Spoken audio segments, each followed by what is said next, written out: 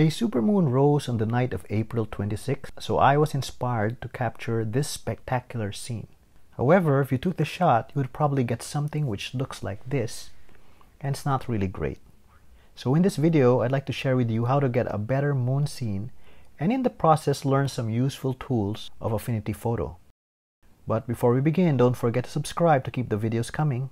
Because the moon is such a bright object in the sky, it's very difficult for any camera to get both the foreground and the moon properly exposed in one shot unless you shoot it at some really optimal time. This image is typically what you're going to get.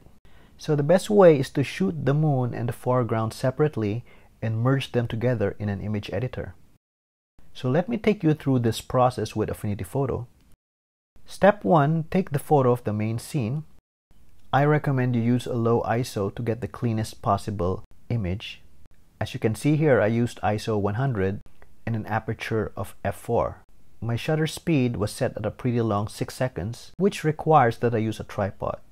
So here's the image I got, and as expected, the moon is devoid of any details. Step 2 is to take the photo of the moon.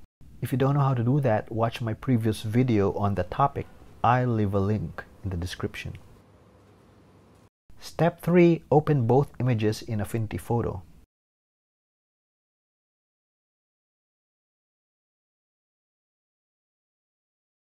Step 4. Select the moon.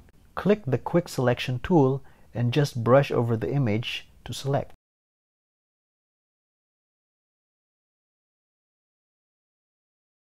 As you can see, some of the edges are irregular and were not properly selected.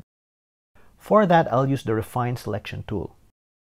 Click Refine, accept the defaults, and brush over the edges and let the tool do its magic, which is to select the irregular edges.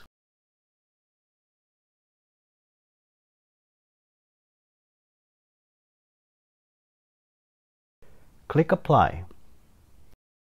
Once done, copy the selection. Step 5. Paste the selection into the moonlit scene. You will notice that a new layer is created. Drag the moon to its location.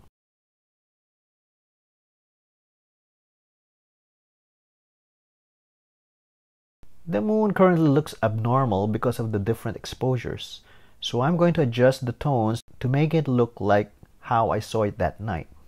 With the moon layer selected, click the Developer persona. This will allow access to the tone adjustment tools. So I'll increase the exposure to make the moon brighter, reduce the blacks, and increase the temperature, and finally decrease the opacity.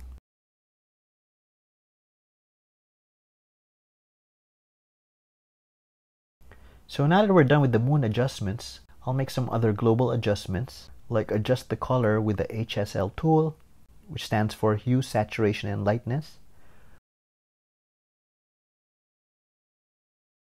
I'll merge the two layers together and make some shadow and clarity adjustments.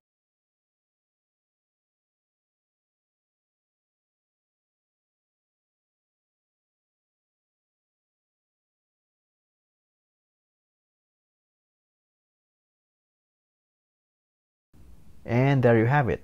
Here's the before and the after. A huge difference, don't you think? So I hope this video gave you some understanding of not just how to capture a better moon scene, but also how to use the tools of Affinity Photo to help in this process. If you found this video helpful, don't forget to subscribe and leave a like to keep the videos coming. And if you have any questions, do put it down in the comments. And till the next time, bye!